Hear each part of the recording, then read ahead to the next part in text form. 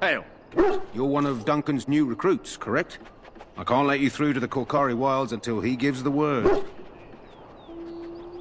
The Korkari Wilds is a dangerous place. More so now that it crawls with darkspawn. They say the Great Blight began deep within its forests. One of our scouting patrols has been gone for 3 days. We're taking bets on who got them first, the darkspawn or the Witches of the Wilds. Oh, sure. There's an old legend in these parts about Flemeth, the apostate sorceress who conquered this area centuries ago. She united the chasing barbarians and invaded the farmlands. That's when the great hero, Cormac, destroyed her army with his. Took her head right off, so they say. Her daughters survived and became the Witches of the Wild.